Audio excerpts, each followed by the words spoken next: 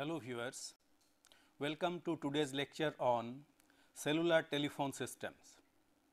In the last lecture, we have discussed how wireless LAN can be used to communicate over a small geographic area. In today's lecture, we shall see how wireless communication can be used to cover a large geographic area. And here is the outline of today's lecture. First, I shall give an overview of cellular telephone systems. Then there are several important concepts that are being used in cellular telephone systems. First one is the frequency reuse concept. I shall discuss about it, which is very important for efficient utilization of channels in cellular telephone system. Then there are several other concepts like mobility management, handoff management and location management, because of the mobile, because the users are now moving from one place to another. As a consequence, you require these features.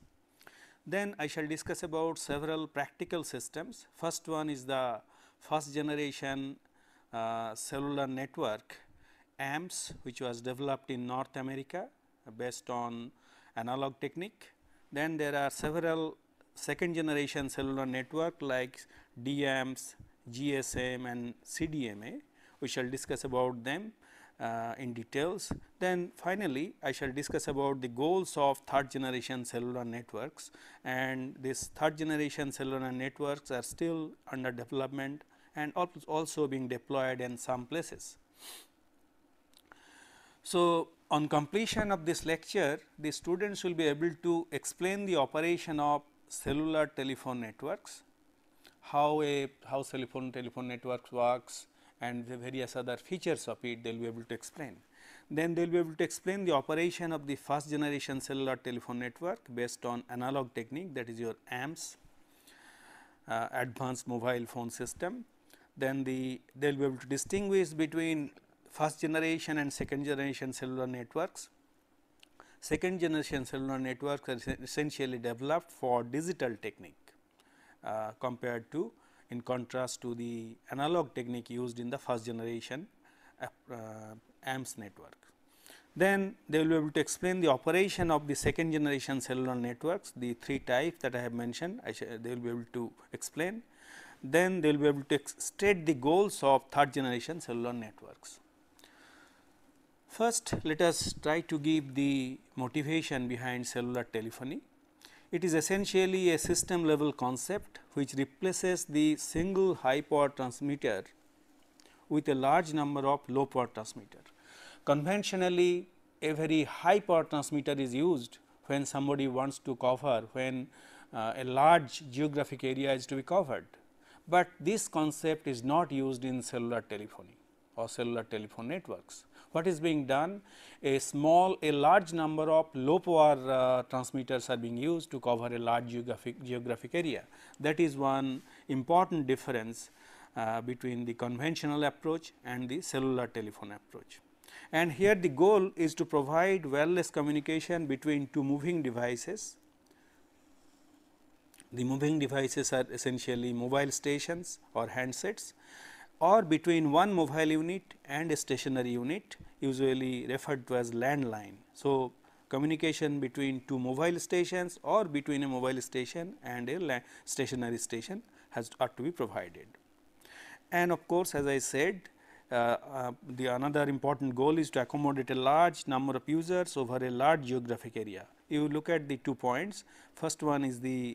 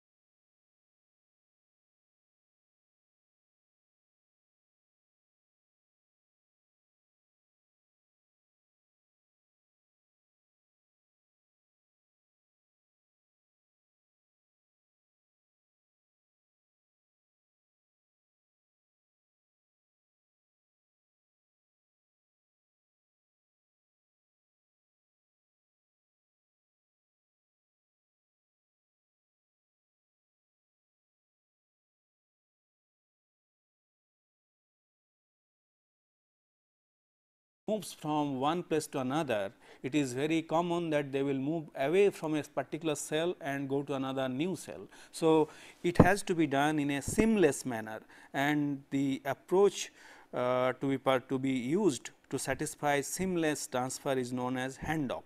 So, the conversations are to be handed off between cells, then the channels are used in one cell, channels used in one cell be reused in another cell some distance away. As I mentioned, this concept of reuse of cell frequencies channels leads to a higher capacity of cellular telephone network. So, let us have a look at the simplified structure of a cellular system. It comprises the following components: mobile station, large number of mobile stations which are essentially mobile handsets which are used by an user to communicate with each other, and cell is a service area which each cellular service area is divided into small regions called cell. So, it can be 5 to 20 kilometer across, and there is a base station, and each base station contains an antenna which is controlled by a small office. And in addition to that, there is a mobile switching center where each base station is controlled by a switching office called mobile switching center. It will be clear from the next diagram. So, here we see you have got a number of cells. Here you see these honeycomb like cells are shown here. In reality, it will be circular, but for the purpose of modeling, this honeycomb like cells are convenient to model. So, you see you have got a transmitter. Apart from this transmitter, there is a computer which controls this transmitter. So, in each cell you have got a transmitter and a computer which controls the transmitter, and you have got a number of mobile stations, as you can see, and a number of such cells are controlled by a single mobile switching center which can be considered as an end office in a public switch telephone network, and this in turn is connected to the public switch telephone network, so that the mobile stations can communicate through the base station and the mobile switching center and the public switch telephone network to any stationary phone or landline phone, as I mentioned. So, these are the stationary phones, landline phones, and these are the mobile phones. So, this is the overall structure of the system. Now, let us look at the concept of frequency reuse, which is very important from the viewpoint of the channel capacity. So, the cellular systems rely on an intelligent allocation and reuse of channels. So, each base station is given a group of radio channels to be used within a cell, and base stations in neighboring cells are assigned completely different set of channel frequencies.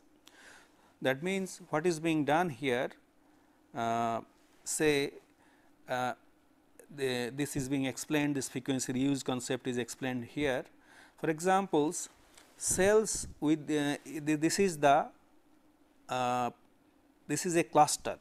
This cluster is the area over which all the frequency channels are being available. That means, n cells which are collectively use the available frequencies is called a cluster. So, let us assume S is the total number of channels available. So, which is being divided among n cells. In this particular case, n is equal to 4. So, A, B, C, D, that means each of these cells will get 1/4 of the channels available. That means, S by K is the number of channels that can be used in each of these cells. Now, as you can see here, this A has appeared here. So, A has appeared here, A has appeared here. So, A has appeared twice. That means, same set of frequencies are to be used in these three cells. Similarly, same set of frequencies to be used in cells B, cell B and cell B. So, in all these 3 cells same set of frequencies will be used. So, this is the frequency reuse concept. So, but at one point you must notice that B's or A's are, for example, 2 A are separated by in this particular case at least by one cell.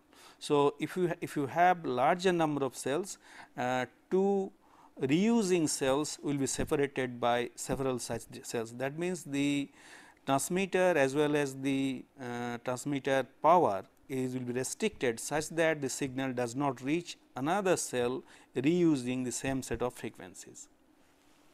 So, the reuse factor is used, which is essentially the fraction of total available channels assigned to each cell within a cluster, which is equal to 1 by n. As I said, S this fact S, if S is the total number of channels, then the total number of the number of channels to be available in a particular cell will be equal to S by n, that is equal to k. K is equal to S by n. So, reuse factor will be 1 by n. So, in this particular case the reuse factor is 1 by 4. Now, as I mentioned, by limiting the coverage area called footprints within the cell boundaries, the same set of channels may be used to cover different cells separated from one another by a distance large enough to keep interference level within tolerable limit, as I have explained with the help of this diagram. So, this is the frequency reuse concept which is used in cellular telephony, so that the channel capacity, total capacity is increased. For example, here the capacity is m into k into n. That means, if in a area, if it is replicated m times, total capacity is multiplied by m.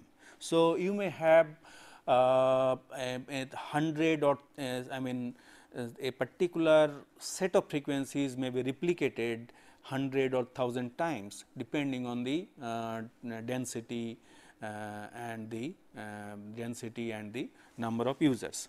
That means, so you see the capacity is multiplied by m because of this reuse of reuse factor. Now, let us see how the frequency reuse is dynamically changed. For example, it is found that a particular area may be urban area where the population density is very high, densely populated. In that case, the number of users is large.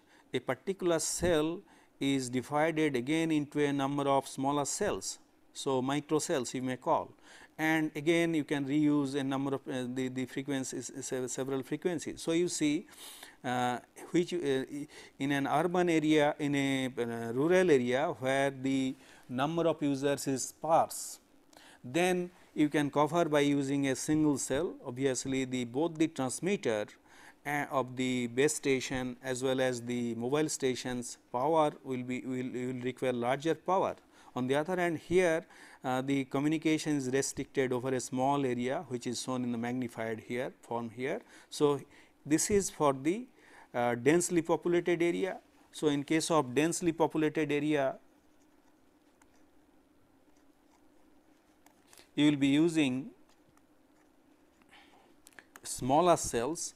So, you will require lesser transmission power to cover. On the other hand, sparsely populated areas, you will be using larger size cells. That means, it will cover larger area. So, footprint will be bigger compared to this. So, in this way, in a dynamic manner, the cells can be of various size depending on the number of users and number of users or the population density.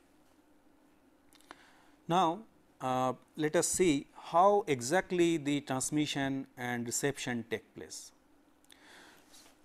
We are all familiar with cellular telephone nowadays. A caller enters a 10-digit code, which is essentially the phone number, and then presses the send button. The mobile station scans the band to select a free channel and sends a strong signal to send the number entered. So, mobile stations now does the transmission, the base station relays the number to mobile switching center. So, after receiving from the mobile station, the base station now relays it to the mobile switching center. The mobile switching center in turn dispatches the request to all the base stations in the cellular system. So, as I said, a mobile switching center may control a large number of base stations. So, it is broadcast over all the base stations. Then the mobile identification number is then broadcast over all the forward control channels throughout the cellular system, and this particular technique is known as paging. And the mobile station responds identifying itself, that means the destination mobile station responds by identifying itself over the reverse control channel. So, there are two different channels, forward channel and reverse channel, as we shall see, and the base station relays the acknowledgement sent by the mobile station and informs the mobile switching center about the handshake, and the mobile switching center assigns an unused voice channel to the call and call is established. So, this is the sequence of events that take place whenever a mobile station wants to transmit to another mobile station. Now, let us see what is the function of the mobile station which is receiving. So, in the receive mode, all, as you know, all the idle mobile stations continuously listens to the paging signal to detect messages directed at them. So, and when a call is placed to a mobile station, a packet is sent to the callee's home mobile switching center to find out where it is. A packet is sent to the base station in its current cell, which then sends a broadcast on the paging channel. The callee mobile station responds on the control channel. There are, as we shall see, the channel is divided into a number of data channels and control channels. So, this communication takes place over the control channel, and in response a voice channel is assigned and its ringing starts in the mobile station. That means, whenever a mobile station is in the receive mode, this sequence of event occurs and finally, ringing take place in the mobile station, and a particular mobile station now can receive a call. So, this is how receiving take place. Now, let us consider consider how the mobility of different stations are managed, and that concept is, that technique is known as mobility management. As we have already seen, a mobile station is assigned a home network, or I mean over which it can roam around, and which is under the control of a mobile switching center, and it is usually called as the location area. And when a mobile station migrates out of the current base station into the footprint of another, a procedure is performed to maintain service continuity, and this is known as handoff management. How it is being done? An agent in the home network called home agent, so it is some kind of software running, keeps track of the current location of the mobile station. The procedure to keep track of the user's current location is referred to as location management. Now, handoff management and location management, these two together are referred to as mobility management. Let us now see how the handoff management is performed, then we shall see how location management is performed. So, as we have seen, at any instant each mobile station is logically in a cell and under the control of cell's base station. Now, when a mobile station moves out of a cell, the base station notices mobile station signal fading away and requests the neighboring base station to report the strength they are receiving. The base station then transfers ownership to the cell, getting the strongest signal, and the mobile switching center changes the channel carrying the call. As we have seen, two adjacent cells do not use the same frequencies. That means, the same frequencies. As a consequence, when a particular mobile station moves from one base station to another base station, a different frequency channel is to be assigned, and that is the function of the handoff. And there are two handoff techniques commonly used. One is known as hard handoff and another is soft handoff. In case of hard handoff, a mobile station always communicates only with one base station. On the and whenever it moves out from one base station to another base station, first it terminates communication with the present base station, and then it starts communication with the next base station to which it is moving in. So, in this way there is a sharp transition which takes about 300 millisecond to take place. That transition will take about 300 millisecond. So, as a consequence, in case of hard handoff, the communication is with one base station, and as a mobile station moves, it changes from one base station to another base station, and frequencies also, the channel frequencies also change. On the other hand, in case of soft handoff, the base stations, a mobile station communicates with two base stations, two neighboring base stations, and as a consequence the base stations they can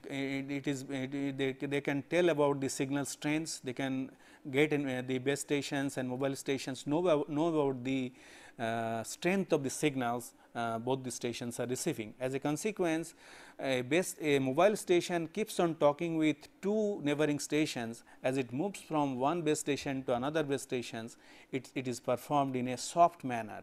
That means, while communicating with two at a particular instant, it switches from one base station to another base station. So, that is why it is called soft handoff. That means, at a particular instant the communication is performed with two base stations. Now, let us focus on location management, and it requires two basic functions, two fundamental operations. One is known as location update, another is paging. So, when a mobile station enters a new location area, it performs a location updating procedure by making association between a foreign agent and the home agent. That means, the softwares which keeps track of that. So, foreign agent is essentially the software running in that host location area, I mean host area where it has moved, and home agent to which the mobile station belongs. So, one of the base stations in the newly visited location area is informed, and the home directory of the mobile station is updated with its current location. So, the home agent keeps track of it and it modifies the directory.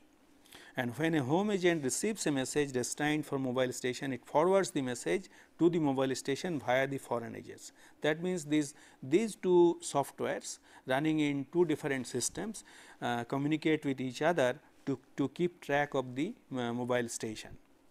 And of course, whenever it is being done, an authentication process is performed before forwarding a message for a mobile station. So, in this how in nutshell location management is performed.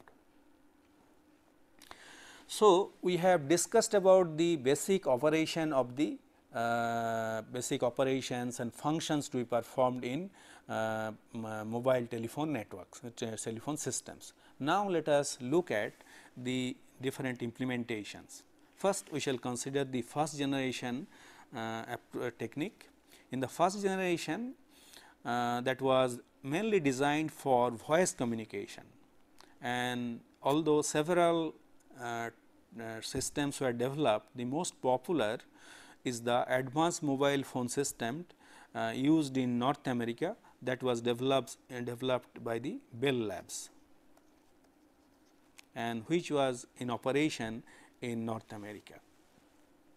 And AMPS is a analog cellular telephone systems, as I have mentioned, and it uses 800 megahertz ISM band, which does not require any licensing. ISM stands for, as you already know, industry, scientific and medical band, which does not require any licensing, and two separate analog channels are used. One is known as forward, another is reverse analog channels. So, for duplex communication, two separate channels are necessary. and the band between 824 to 849 megahertz is used for reverse communication, that is from the mobile station to the base stations. On the other hand, the band between 869 to 894 megahertz is used for forward communication from base station to mobile station. Let us see pictorially how it occurs. So, you see these are the two separate bands. This is for forward communication, 869 to 894 band, which is used for forward communication, which is divided into 832 30 kilohertz channels. So, 832 30 kilohertz channels. So, you have got 832 distinct channels with different carrier frequencies, and similarly for reverse communication from the mobile station to the base stations, you have got again 832 frequency bands, each of 30 kilohertz. And of course, all of them are not used for data voice communication. As I mentioned, out of this 832, 42 are used for control. Another technique approach is used.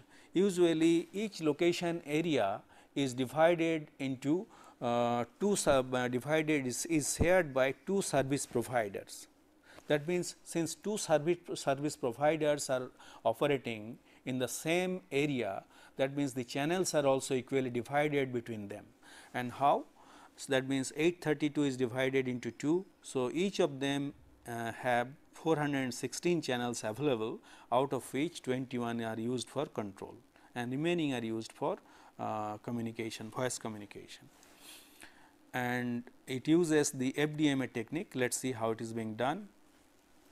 So, it uses frequency division multiple access to divide each 25 megahertz band into 30 kilohertz channels. So, you see so many analog channels are broadcasted simultaneously, and here each of the voice channel, 3 kilohertz voice channel is frequency modulated to generate 30 kilohertz analog signal, which is used for communications. So, you have got as you have seen, out of 832 voice channels, out of which of course, you have to subtract 42, that means 790 voice channels are there.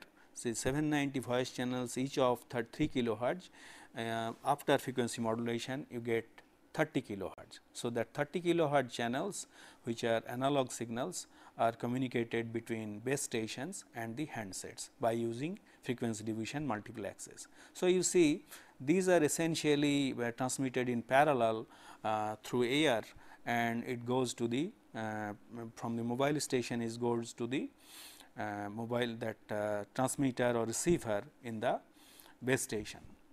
Similarly, for the forward channel from the transmitter, instead of so many you will have the base stations, you have the transmitter of the base stations, from which the signals are transmitted by using different frequencies, and again 25 megahertz band is created. However, in that case the bandwidth is the frequency band is different. So, you can see two different frequency bands are used for communication in two directions. So, full duplex communication is performed between the mobile station using the base stations, and two-way communication is performed. So, two mobile stations are communicating with the through the base stations. Two mobile stations communicate each other through these base stations. And as you can see, in amps it uses frequency reuse factor of 1/7. So, this is one cluster, and the 400 that those frequency bands, that means 832 frequency bands are divided by 7, and each can be used in each of these cells. So, frequency reuse factor is 1/7. So, 832 by 7, that is the number of channels that is available in each of these cells. So, you have got 7 cells in a cluster. So, these are repeated in a honeycomb like fashion, that is why it is called cellular communication, because of this cellular network, that means same thing is repeated over and over. It is name has come from this honeycomb like structure. So, this is AMPS based on analog communication. Now, in case of second generation communication, it was based on digital technique. We have seen that AMPS uses analog communications, and it is very easy to tap, I mean eavesdropping, I mean it is very easy to perform eavesdropping, which is called eavesdropping. That means any receiver receiving a particular frequency, we have seen those frequencies, each will have a particular carrier frequency. If it tunes to that in the frequency FM band, it will be able to receive the voice, and that is how there is an interesting story that communication of that Princess Diana was recorded, although they were communicating using this cellular phone, and that led to some problem. Anyway, so this is not very private. Privacy is less. So, there is no privacy, you can say, because there is no encryption or any other technique that is being used. So, very easily one can hear the voice of other people's conversation. So, and also it is not very reliable. So, and not very high quality. So, in the second generation technique, it was developed to provide higher quality mobile voice communication, and it is mainly based on digital technique. Instead of using analog approach, there we have seen that the bandwidth of the voice is only 3 kilohertz, and that is being frequency modulated to generate 30 kilohertz. So, instead of that, here it is done in a digital manner instead of analog technique. So, there are 3 different approaches developed for that. First one is interim standard 136, which is also known as digital AMPS. So, AMPS is advanced mobile phone system used in North America in the analog form, and the digital version of it is known as interim standard 136, and it is based on TDMA and FDMA. And second technique is known as GSM, which was developed in Europe. Before the digital system came in Europe, many analog in different parts of Europe, in France, in UK, in other countries, different analog techniques were used. So, they wanted to use a common digital technique, and that common digital technique that emerged was given the name as GSM, which is based on again TDMA and FDMA. And another technique that was developed based on CDMA is known as interim standard 95 based on CDMA FDMA. So, we shall discuss these 3 digital techniques one after the other. First, let us consider the DAMPS, which is essentially a digital version of analog AMPS, and it is backward compatible with AMPS.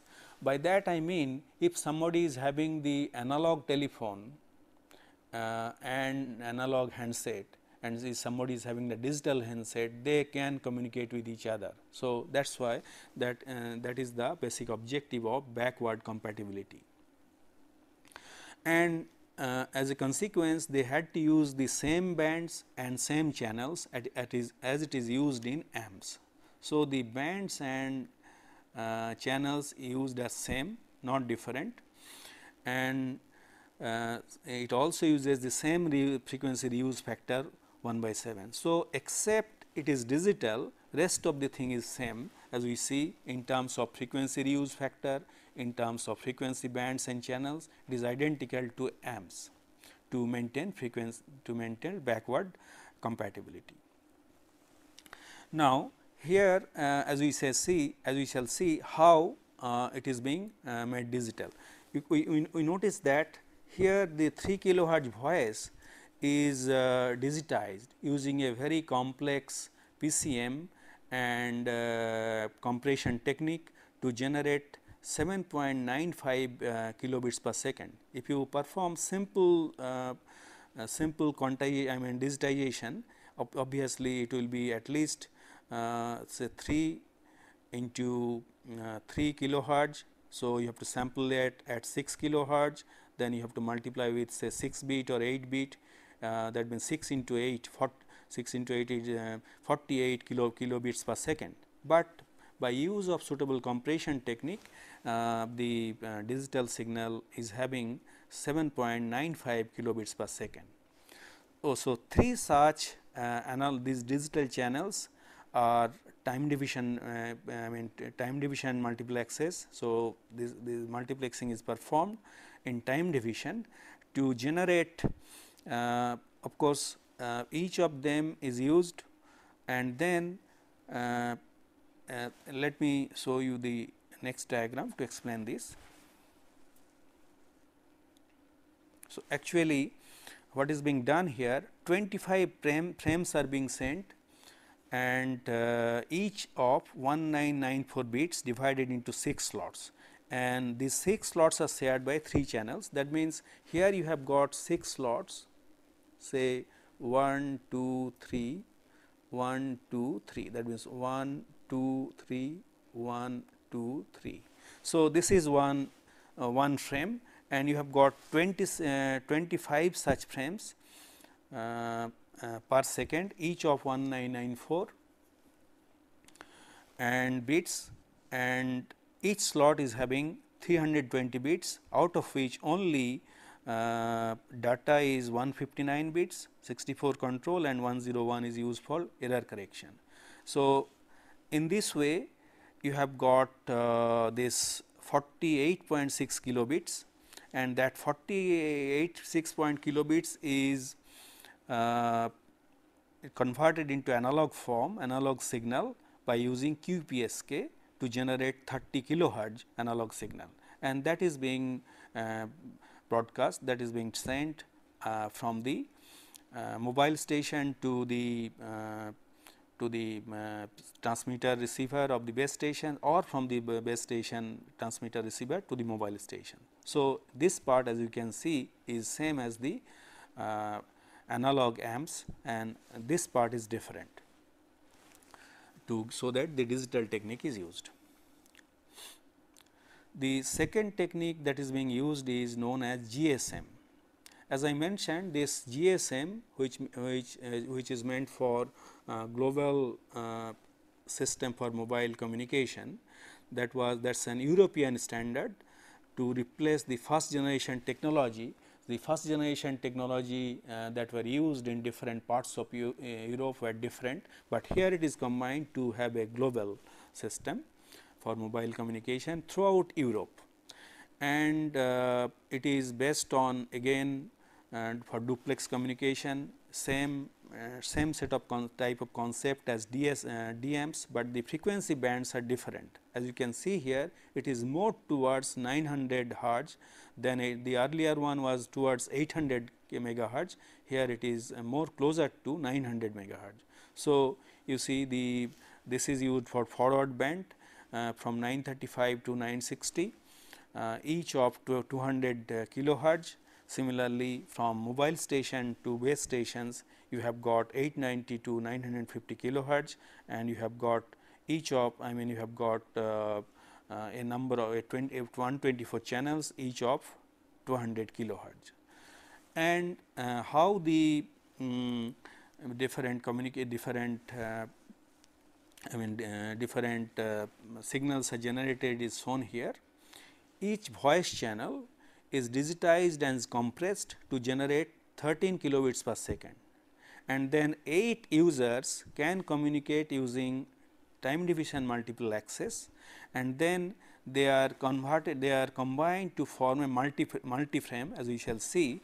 So, this is coming from an user, this is your user data, and the user data plus user error control bits is 114 bits, and then you have got some control bits, these are added together to form a slot.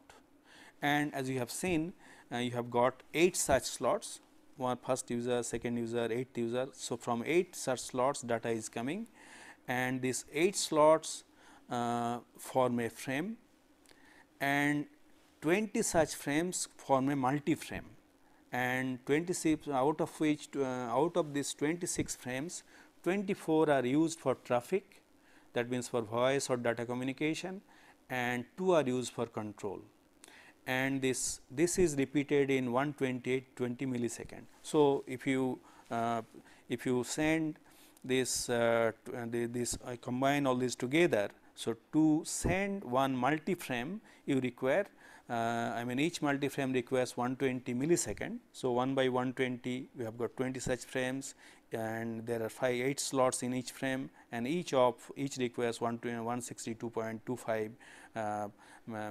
microsecond, as you have seen, and then that gives you millisecond, that gives you 270.8 kilobits per second. So, once in this way you get 270.8 kilobits per second digital data.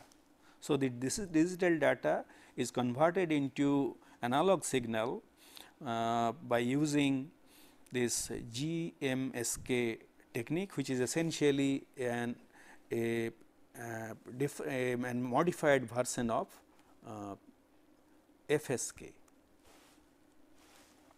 So, this generate 200 kilohertz analog signal, which is sent to the transmitter from the mobile station to the base station. So, similarly from the base station to the base station to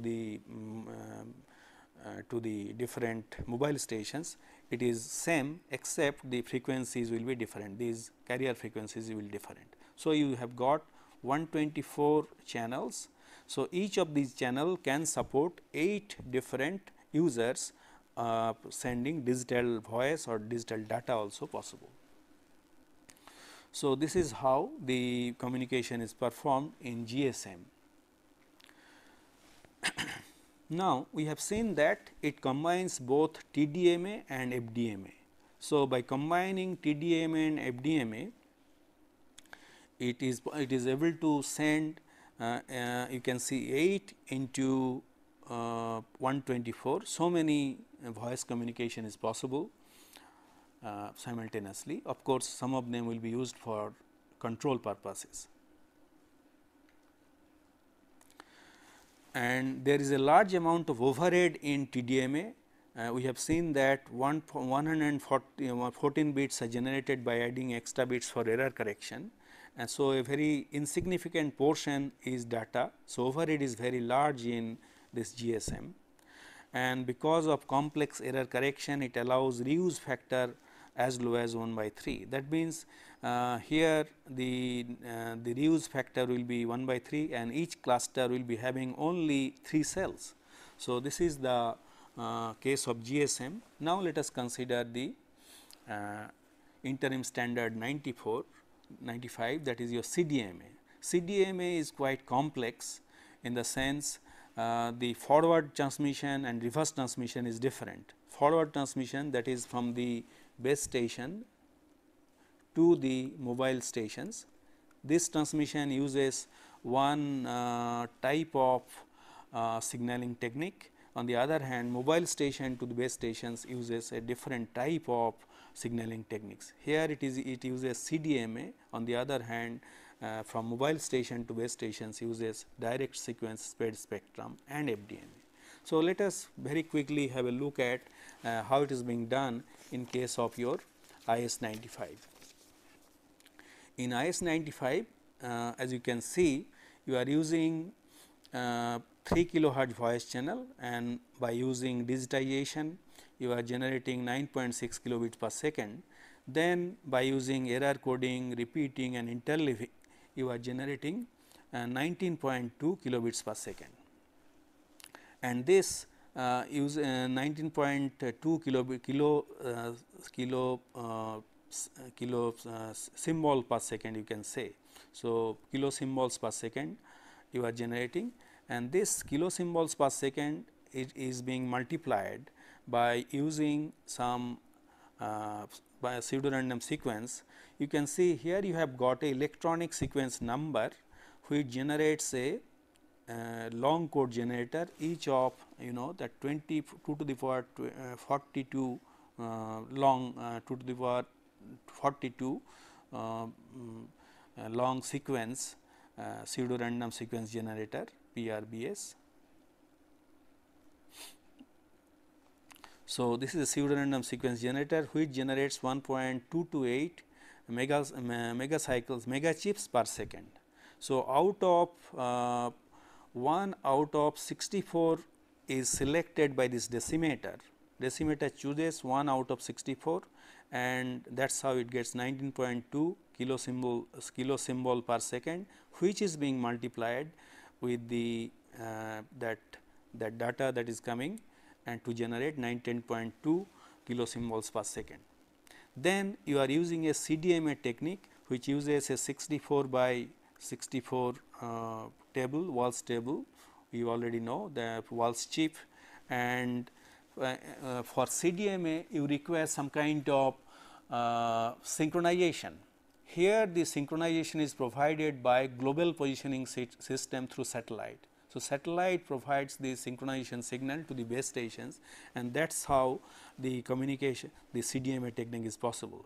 And as you can see, all will be transmitting simultaneously. Here there is no serial communications, and then these are performed using QPSK. You are generating 1.228 megahertz, which uses by using FDMA you get 25 megahertz band, which is being sent to the from the to the mobile station. So, it goes to mobile station, and you have got 24 such analog channels.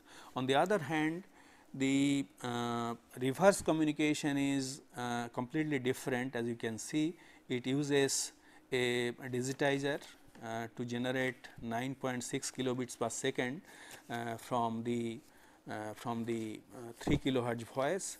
Then after error coding, repeating and interleaving, you get 28.8 kilosymbols per second, and from this it selects 2 to 64 symbol modulation. Actually 6 symbols, it selects 6 symbols, and each of them is coded as 1 out of 1 to 63 different numbers.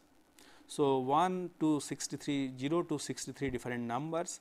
That number, by using electronic sequence number, again you generate here long code sequence generator, that is again 2 to the power 42 bit pseudo random binary sequence, which generates 1.228 mega chips per second, and this is multiplied with this this signal coming here to generate direct sequence spread spectrum. So, here you see we do the CDMA is not being used. So, this direct sequence spread spectrum goes to QPSK to generate analog signal, and these 20 analog channels goes from the mobile stations to the base station. So, this is how the CDMA technique uses the reverse transmission is performed in IS-95 CDMA technique.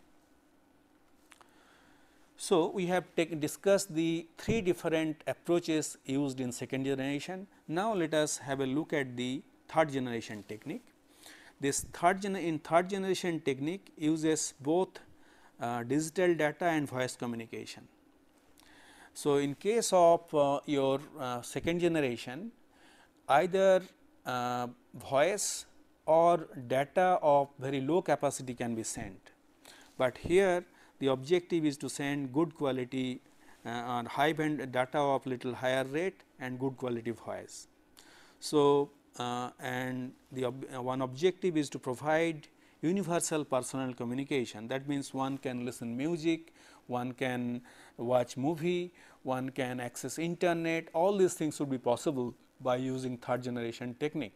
And it has been, there is a report that in Japan, where the third generation technique has been deployed people are not using the laptops. Instead of that, they are using these 3G cell phones to perform most of the things which are being done by using laptops.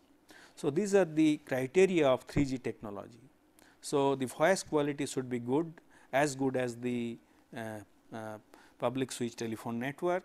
The data, there are 3 different types of data rates supported, to be supported.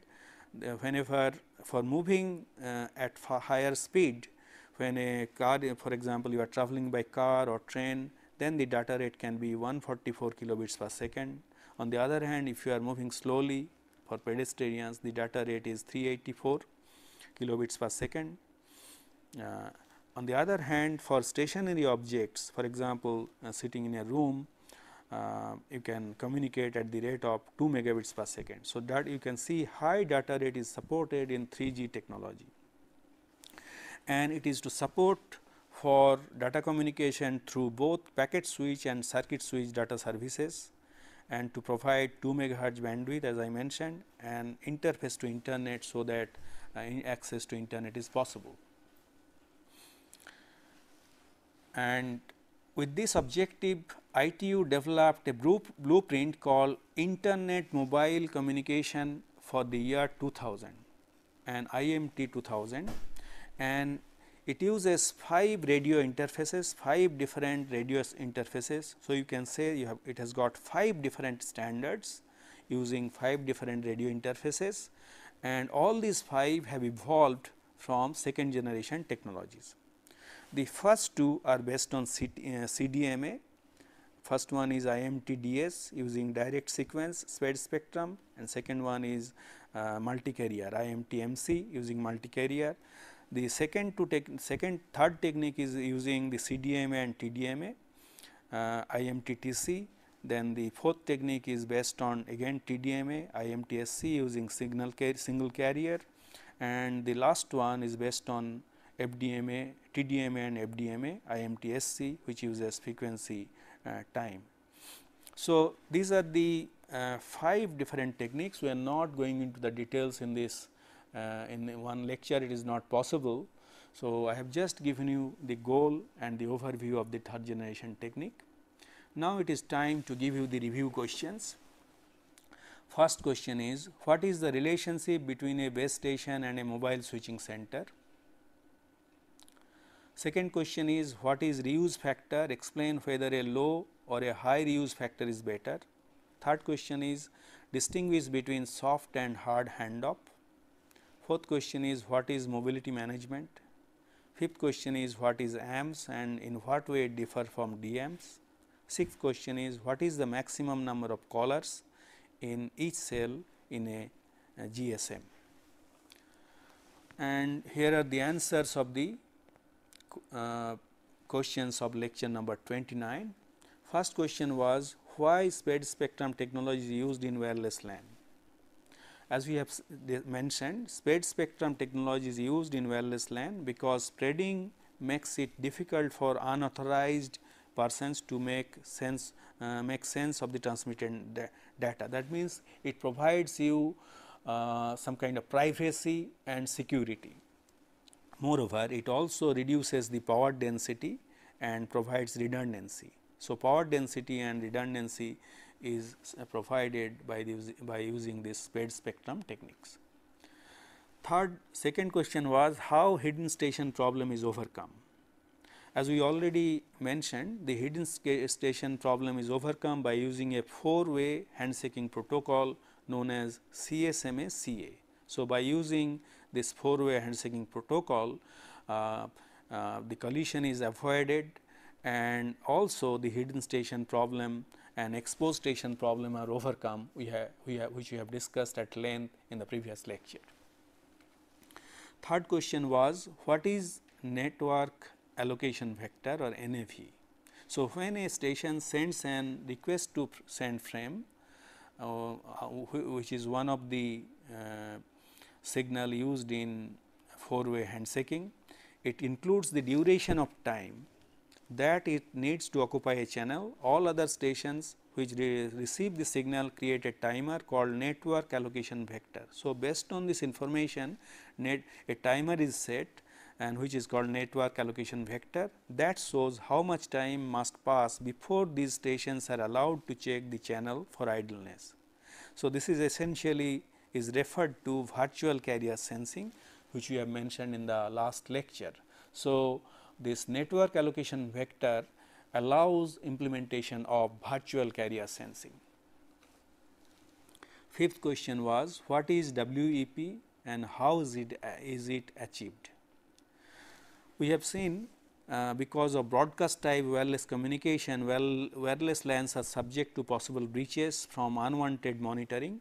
To overcome this problem and to get security similar to that of wired LAN, IEEE 802.11 specifies an optional MAC layer security system known as wired equivalent privacy. It is achieved with the help of a 40-bit shared key authentication service. By default, each BSS supports up to 4 basic service set. We know that supports 4 40-bit keys that are shared by all the clients in the basic service set. So, it provides privacy without any integrity check. Fifth question was, distinguish between Piconet and Scatternet used in Bluetooth technology. Piconet is a small ad hoc network of at most 8 stations that you have seen. You can form a Piconet having a master station and a number of slaves, up to 7 slaves. Now, a scatter net can be created this by using this as a master station, which is a slave of this Piconet of another Piconet. So, here you can have a number of slaves stations. So, this slave of this Piconet becomes the master of this Piconet. That is how the scatter net is formed by combining several Piconets. So, with this we come to the end of today's lecture, and in the next lecture we shall discuss about another wireless communication technique over much larger area by using satellite. So, in other words, in the next class we shall discuss about satellite communication systems. Thank you.